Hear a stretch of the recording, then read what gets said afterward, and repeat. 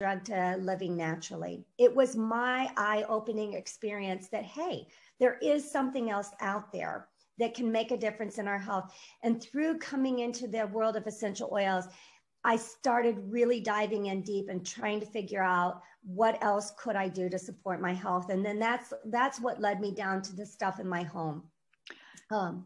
So how did you react to the essential oils? Did they clear up your headaches? Did you go through a detox?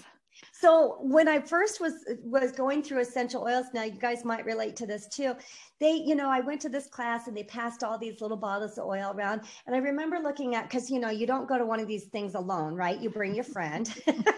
So, and I looked at her and I'm like, these stink. These are awful.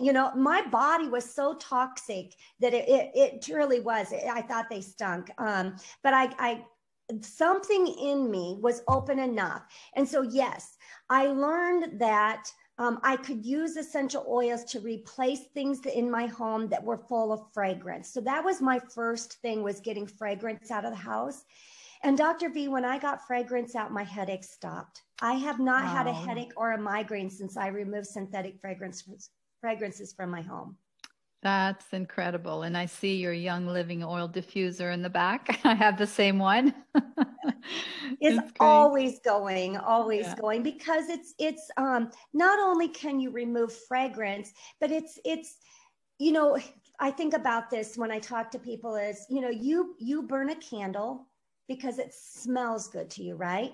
I diffuse because not only is it smelling good, it's cleaning the air, it's providing emotional support for me, and it's also helping different systems in my body.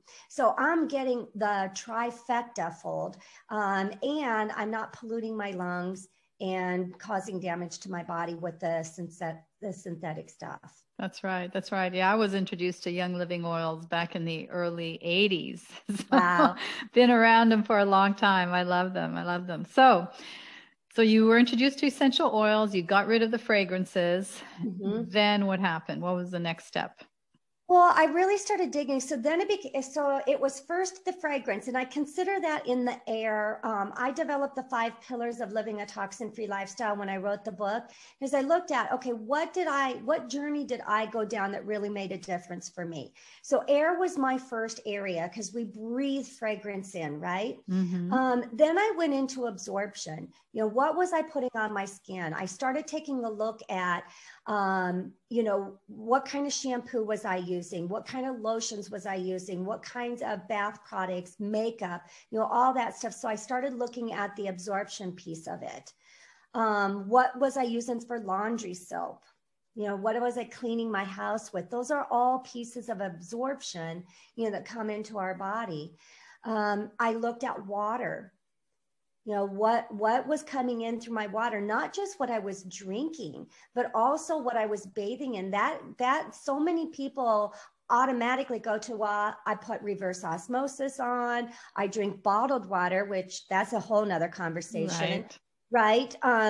But they don't talk about what they bathe in, or what they shower in, or what they're cleaning their clothes in, or doing their laundry, their dishes with. So I personally feel like putting a filter on your shower head is way more important than what you're drinking, because it's being absorbed into the body.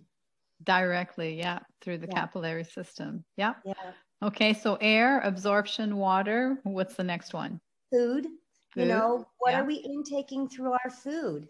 And that's a scary path to go down, right?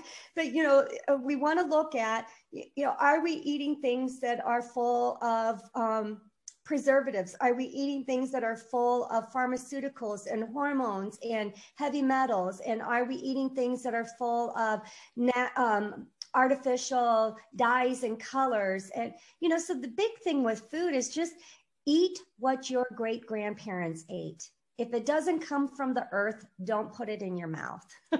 I love that. Great-grandparents. Yeah, definitely ate a lot differently than we did. Even in my time frame, and I'm Dr. V, I bet you can relate to this.